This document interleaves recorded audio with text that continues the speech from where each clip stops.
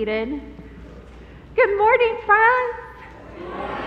My name is Kate Hanch, and I am blessed to serve as one of the associate pastors here at First St. Charles. Welcome to worship on this Mother's Day. Fun fact, Mother's Day was originally created by a Methodist woman named Anna Jarvis at the turn of the 20th century.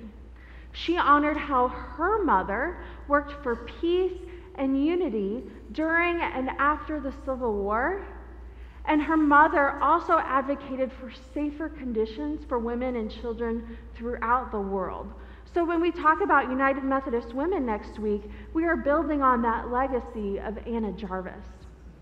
However we come today, with whatever feelings we may hold, we take courage in the God who wants all children to know they are safe, welcome, and wanted. We want to make sure to greet everyone who is with us today, both here in person and online, and especially any first-time guests. We thank you for that you are joining us in worship, and we hope that today's worship will help us connect closer with God and with our community of faith. And for any first-time guests, we have a special gift for you. You can stop in the atrium, in the atrium at the welcome desk after service, and we'd be happy to give that to you. And if you're a first-time guest worshiping with us online, please fill out the Connect card, and we'd be happy to mail a gift to you. Reverend Dr. Bart Hildreth will be wrapping up the sermon series, Victory, with Victory Over Evil. He will be talking about imagining a world where all mothers would want their children to live in. And now let us continue to worship through our call to worship.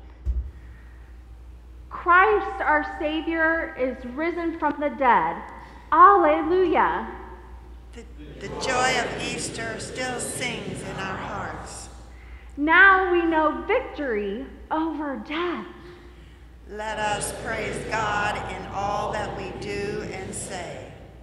The God who raised Christ from the dead raises us to new life daily. Let our hearts rejoice at God's redeeming love for us. Thanks be to God who gives us victory through Jesus Christ. And as you're able, will you please stand for our opening hymn?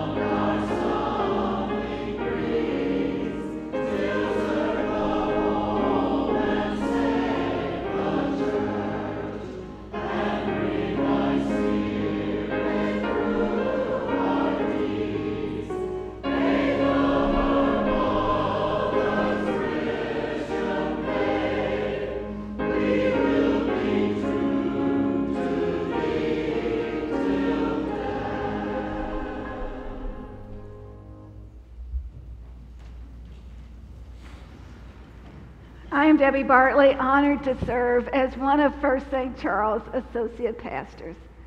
As we continue in worship together, let us continue by praying together. Loving God, we give you thanks for this day and the beauty of your creation. We are grateful you meet us as we are, wherever we are. On this day when we acknowledge motherhood among us, we first give thanks that you are a loving parent to us all. From your being, all life was born, and in your bosom all creation is nurtured. You formed us in your image as your children and gathered us together as a mother hen gathers her brood under her wings. You unite us as kindred members of one human family, and we are grateful to be your offspring together. We thank you for the mothers among us and ask that you strengthen them in their daily tasks. We thank you for all motherly figures, grandmothers, aunts, sisters, wives, stepmothers, foster mothers, guardians, babysitters, teachers, healthcare providers, neighbors, friends, loved ones, and so many others who embody compassion to all.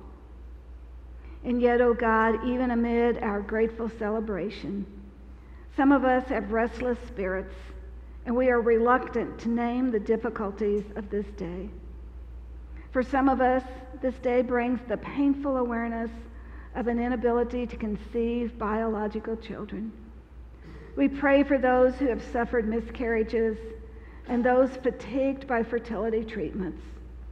Draw your tender spirit near them and remind them that those who struggle with infertility have always shared a special place in your heart. For some of us, this day is one of loneliness and grief, as it is the first Mother's Day without the living presence of a wife or mother, or as a mother who has lost a child.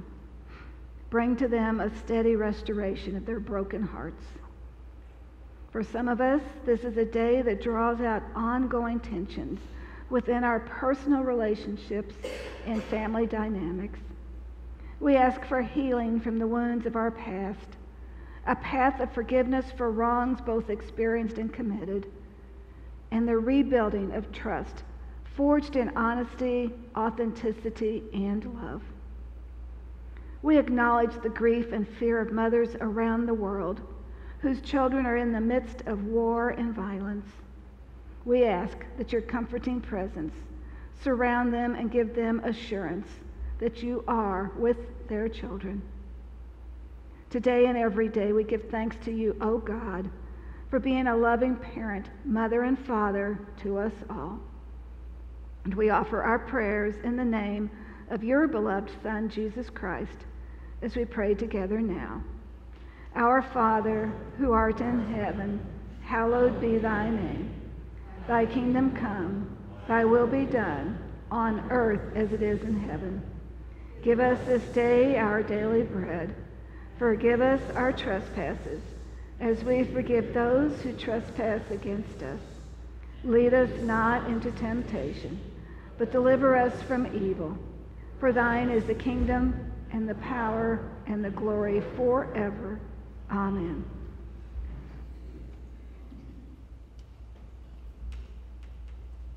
My name is Olivia Osterhage, and I'm honored to serve as the Outreach and Marketing Director at First St. Charles. And as many of you already know, I'm sure, this past week was Teacher Appreciation Week. We appreciate everyone for supporting the teaching ministries within our church. From our preschool teachers to the Sunday school and small group leaders, we appreciate everyone for their ministries to all ages, and we are grateful for all of you. And there are many ways that you can support this ministry as well as many others. You can text in your offering, or you can give online or through the app. You can mail in a check, or for those of you joining us in person this morning, you can place your gifts in the offering plates at the front of the sanctuary. And now, as we listen to the special music, let it connect us more fully with God.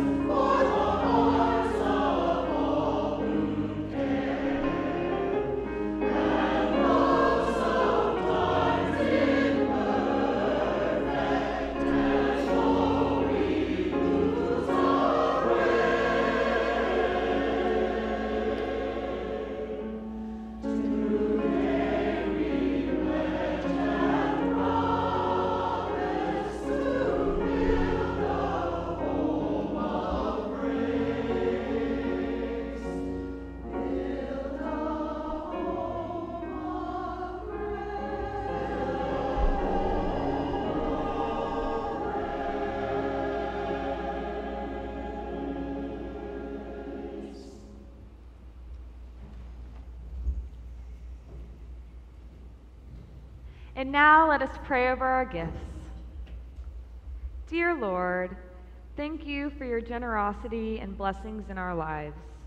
Use us and use our gifts to offer hope and be blessings to others. Amen. And now, as you're able, please stand for the doxology and for the reading of the scripture.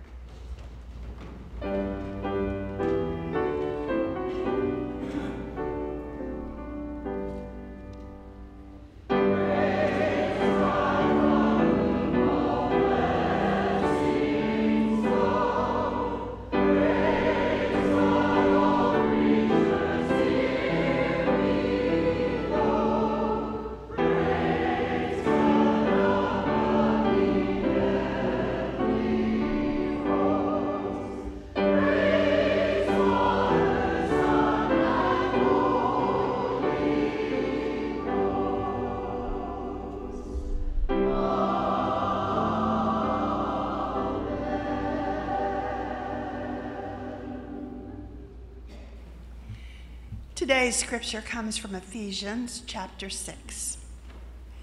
Finally, be strong in the Lord and the strength of his power. Put on the whole armor of God so that you may be able to stand against the wiles of the devil.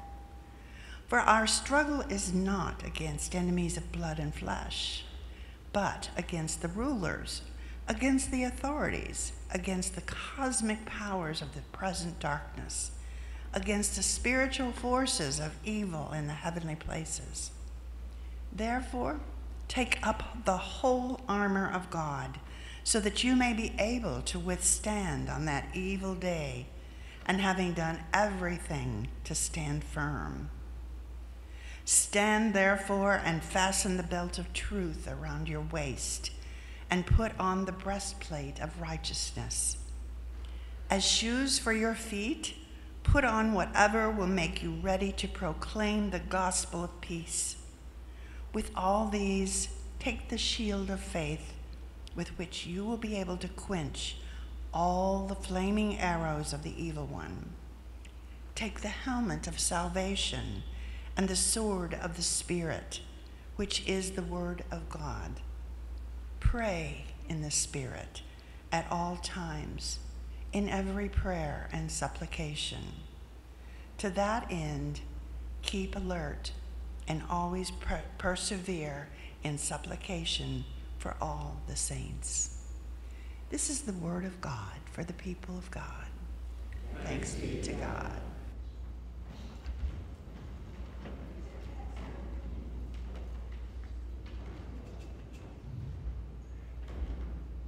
In preparation for today's message, I've been in contact with the Reverend Stephen Gluer, who is a Presbyterian pastor in Oregon and the author of a poem that, for my money, frames well the focus of today's message.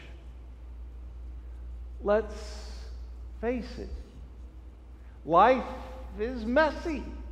All around us, empire is roaring, greed is devouring, and we are left standing in the rubble while the smoke rises from Mariupol and innocents die.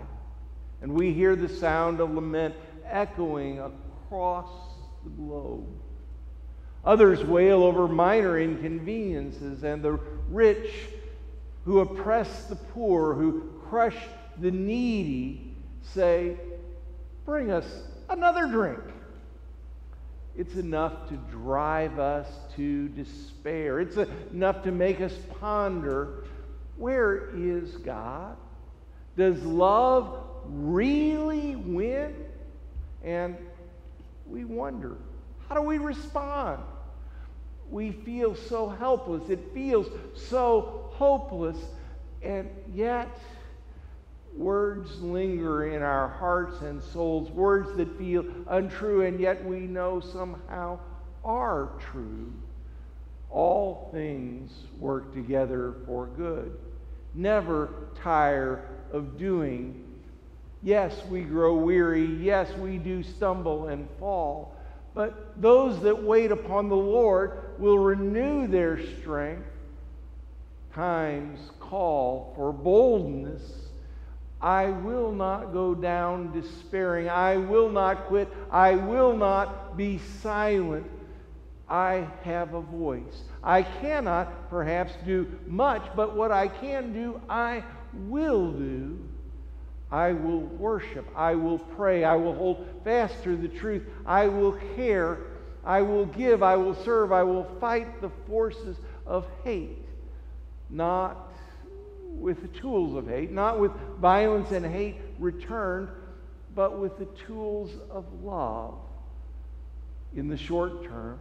The forces of dominance and greed may prevail, but still I will prevail and persist. I may be a fool, but I will go down loving.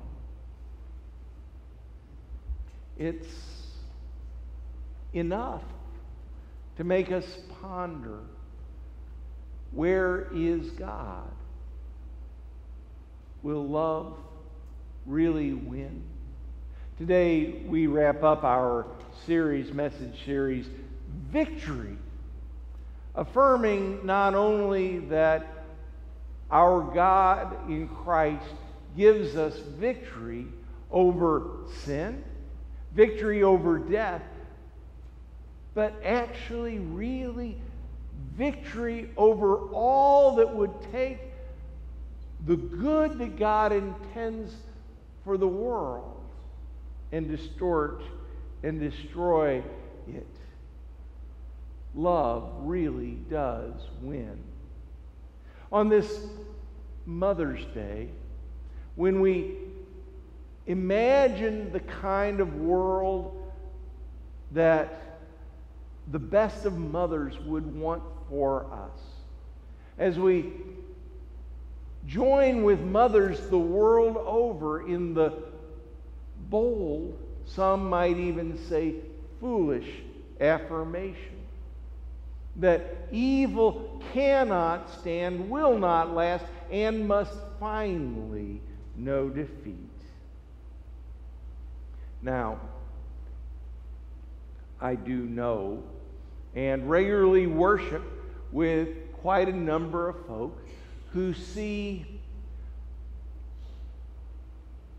in the devil a literal evil, or who see evil in a literal devil, I should say. Now, I can't speak for all of them, but I can suppose that for at least a good many of them, they're not so wedded to an idea that the devil has literal red skin and horns and hoof feet and a tail in the ways of the early Christians who pretty much plagiarized from the Greek god Pan, nor are they so wedded to an idea that the devil has a pitchfork like the Greek god Poseidon did. But still, for at least some of us, maybe a good many of us, the devil is evil incarnate. At the same time, I know and worship regularly with and love quite a number of folk who have pretty much demythologized the devil, preferring instead to see evil not in individual acts of sin, but in the corporate and systemic kinds of forces of all that would stand in opposition to the good that God gave us in creation and the good that God intends and wants and is working for in the world.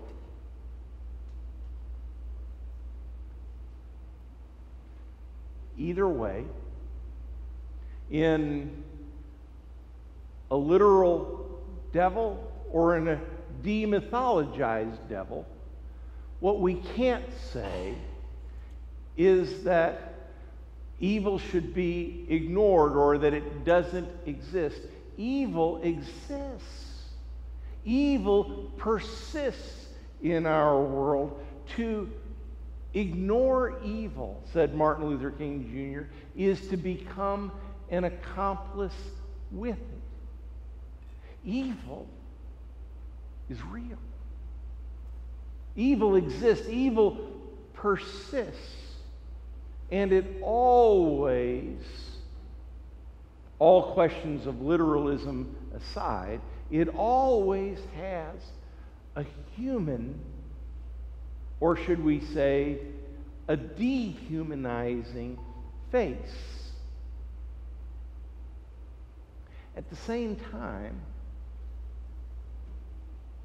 we've got to be careful not to demonize others. Our world has pretty much made a god of this kind of binary thinking that divides the world and sees that in anyone with whom we disagree, anyone with whom we have differences, someone who is fair game for being called evil. Fundamentalism, in all its forms, really doesn't need a God to worship as long as it has a devil to fight. We certainly can't avoid these two traps: ignoring, denying evil on the one hand, and demonizing others on the other. To find maybe a middle way that really does see and know what we are up against. The New Testament text that we heard a bit ago forthrightly urges those of us who are following Jesus to see ourselves involved in a really serious struggle, a cosmic holy war. And so, put on the whole armor of God, we're told. Stand firm, for our struggle is against the cosmic powers of the present darkness, against the spiritual forces of evil in the heavenly places. So take up the whole armor of God, that you may withstand on that evil day, and having done all, to stand firm. To be a Christian, doesn't it mean in some sense to be a part of the resistance movement? To stay in the fight for integrity and justice and reconciliation and truth and love and life. But just consider some of what we're up against and what it might take to oppose all this. We live, you and I, in a ceaseless assault of consumerism and its strategy by agitation, by constant insinuation that you and I will only be complete when we own more, and then own more, and then own more.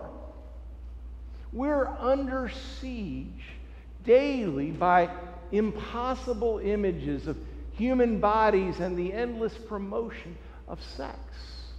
We're overrun by entertainments designed to make us, is it okay if I say stupid? Meanwhile, the wealthy just keep getting richer with help from their pals in government. The conditions of the poor worsen. Big corporations rule. Governments of every stripe are oozing with lies. We're addicted to waste. Violence is everywhere. And to all of this global corruption and evil everywhere, you can add, of course, your own very personal temptations, insecurities, failings, lies, and other sins. And I, of course, can add mine. Now, suppose we really do want to be serious about being a part of the resistance, about standing in opposition to all of this. With what will we oppose it? May I tell you what I think has become the weapon of choice for so many of us in our world? Cynicism. But isn't cynicism just a kind of weak resignation to the evils we deplore? As Harry Emerson Fosdick says in a hymn that we're going to sing in just a little bit. Isn't cynicism just a kind of giving up? Weak resignation indeed. We need better equipment than just cynicism in order to stay in the struggle and to stand in the fight if we think we're going to make any difference at all. And so the writer of Ephesians tells us we are given the whole armor of God. It's not anything we hauled in to the fight. No sirree. Our own defensive mechanisms, our cynicism or naive optimism, or fantasies of progress or attempts at dodging the fray by hiding in our own distractions, these are all doomed to fail us and to fail our world. So we're given God's armor. Truth is like the belt holding it all together and keeping us free. We put on righteousness like a breastplate to guard our heart. The gospel of peace is what we stand in and walk in like shoes. And faith, as big a faith as we can hold, is our shield that guards our spirit. And our salvation, we wear it like a helmet, guarding our poor little rattled brains. And one more thing. Did you notice that all of these weapons that God gives us are defensive weapons? Every one of them, except one. God gives us one offensive weapon to use in our counter-assault against the forces of evil. It's a sword. What sword is this? It's the Word of God. That's right. This word may not appear like much, but our weapon is God's Word. What we have heard God speak, we take into our minds and in our mouth and in the ways that we live and speak it. Speak it to the inhuman and dehumanizing powers. Make your life speak. Cry it. And by all means, sing it. One of my favorite stories from the realm of American folk music is about Pete Seeger. Do you know Pete Seeger? He was a singer-songwriter and activist, raised in a family which he called enormously Christian in the Puritan New England Calvinist tradition. He's remembered for songs like, "Where Have All the Flowers Gone?" Remember that song? And "If I Had a Hammer." and turn, turn, turn, which, by the way, he pretty much plagiarized from the biblical book of Ecclesiastes. Just saying that. I wonder if he gave God royalties on that. Okay, that's just me going off squirrel. He was also one of those persons who was responsible for popularizing the song, We Shall Overcome. Remember that spiritual? Well, in the 1970s, Seeger was invited to sing in Barcelona, Spain. Francisco Franco's fascist government was still in power. It was one of the last dictatorships left from World War II, but it was in power, yet it was declining. A pro-democracy group was gaining strength, and to prove it, they invited Seeger to come and sing. More than 100,000 people packed that stadium in Barcelona, where rock bands played all day long. But it was Seeger they had come to see. As Pete prepared to go on, government officials handed him a list of songs that he was not allowed to sing, banned songs. Pete studied it mournfully and looked at it and observed that it pretty much looked like his whole set list. But they insisted he must not sing these songs. Pete took the government's list of banned songs and strolled on stage. He held up the paper and said, I've been told not to sing these songs. He grinned at the crowd and said, so I'll just play the chords. Maybe you know the words. They didn't say anything about you singing them. He strummed his banjo to one song after another, and they all sang. 100,000 defiant freedom singers breaking the law and resisting the forces of evil in this world, filling the stadium with words that their government did not want them to hear, words that they knew and had sung together in secret circles for years. What could the government do? Arrest 100,000 of them? It had been beaten by the few banjo chords and fame of a man whose songs were on the lips of the whole world. In the face, because you and I are facing it, we're up against it, in the face of all that is unholy, of all that is evil, what can we do? Make your life a voice. Speak God's word. Cry it. And by all means, sing it. God's blessing on this Mother's Day.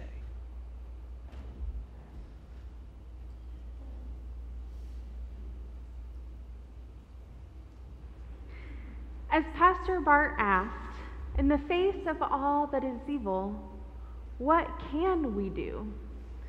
So my challenge for you and me this week is, how are we using our voice against evil? How are we making our life speak and sing against evil? That's what I'll be thinking about this week. How about you?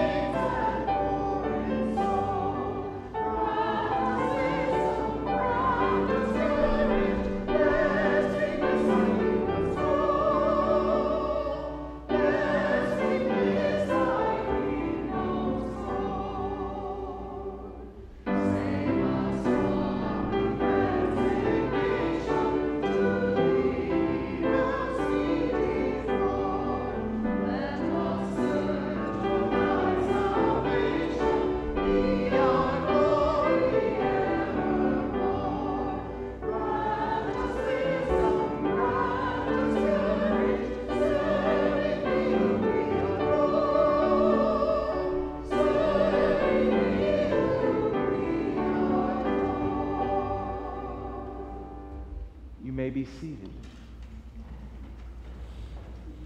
For those of you who weren't able to be with us in worship or connect with us in worship this last week, we heard the important announcement from Pastor Debbie that as of the end of June, she will be retiring from full-time ministry among us.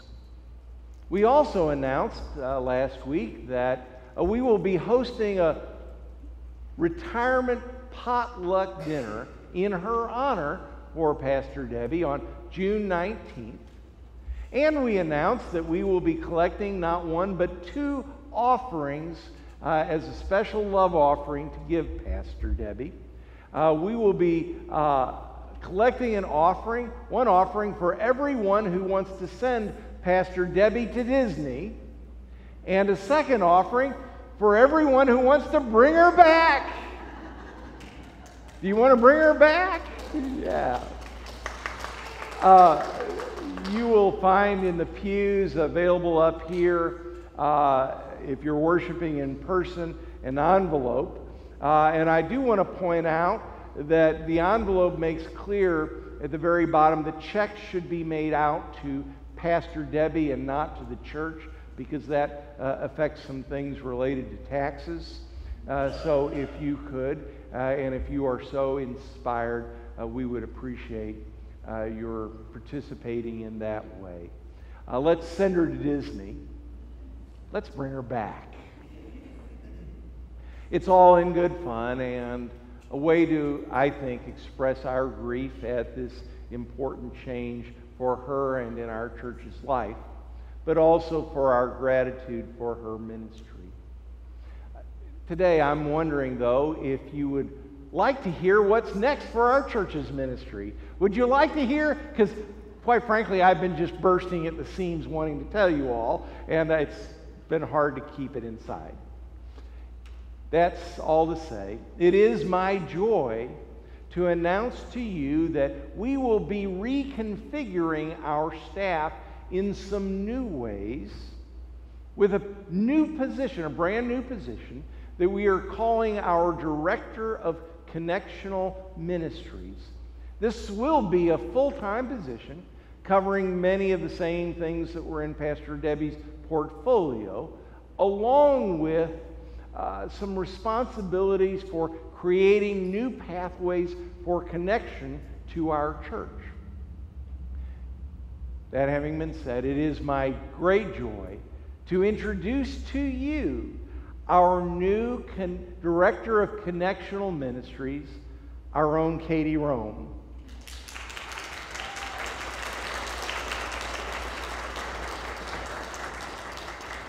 Katie is currently the Executive Director of the Sparrow's Nest Ministry in St. Peter's. You may know of the Sparrow's Nest. As she brings to our staff a whole bunch of different skills and training for starting new ministries. Katie, this is going to be a problem for me, I know. Kate and Katie. Katie will begin June 1st, so she and Pastor Debbie will have a little overlap time. And yes, because this has been expressed to me as a huge concern, in addition to helping lead worship, she will continue to sing in our choir.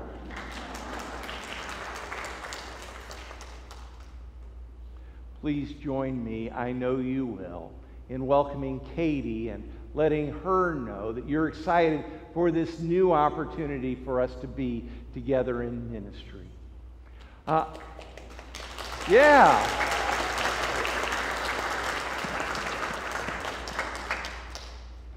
But there's more. Today I'm pleased to announce that starting July 1st, our bishop will be appointing another associate pastor here. May I introduce to you the Reverend Dr. Kate Hanch.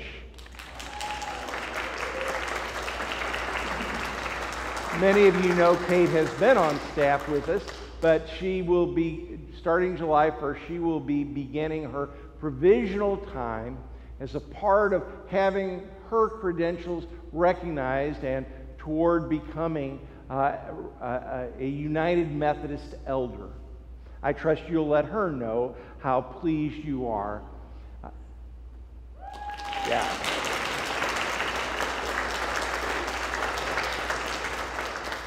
But that's not all. I'm having so much fun with this.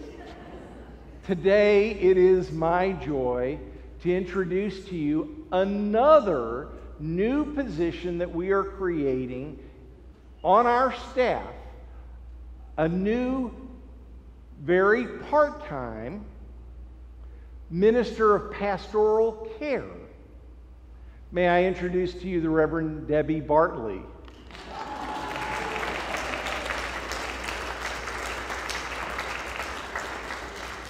After taking the whole month of July away, Pastor Debbie will start in August in a very part-time role assisting with weddings, funerals, and hospital visitation.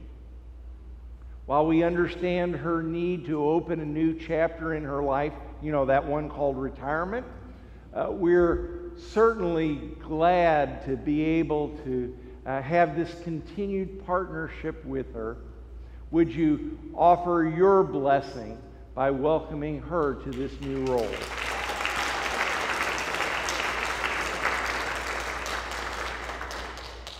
And did you think we were done? No, because starting May 29th, thanks to some nifty grant writing by Pastor Kate, and some monies made available to us by the Missouri Conference, we will be having a new summer youth and children's intern. She couldn't be here today, but here's a brief video introduction. Hi church, my name is Nicole DeCoster and I grew up in this church and I graduated 3 years ago and I'm so glad to be coming back to serve as your children and youth intern this summer. All right, Nicole. Nicole is one of our own. And we're welcoming her home. Friends, this is a lot to take in. But it's exciting. And I, for one, am just overjoyed at getting to see what God is going to do among us next. God is working among the people of First Church, and it is just flat out fun. My sisters and brothers in Christ, will you stand for benediction?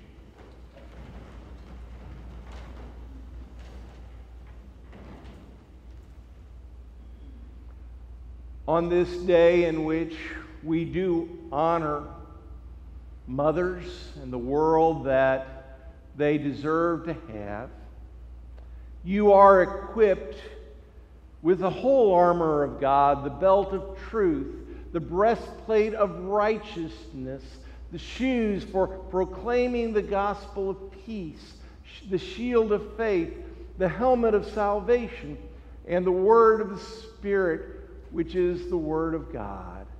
Stand firm. Stand firm. The world is now too dangerous for anything less. For evil cannot, must not win. It will not win. In the name of the Father, Son, and Holy Spirit. And all God's people said, Amen.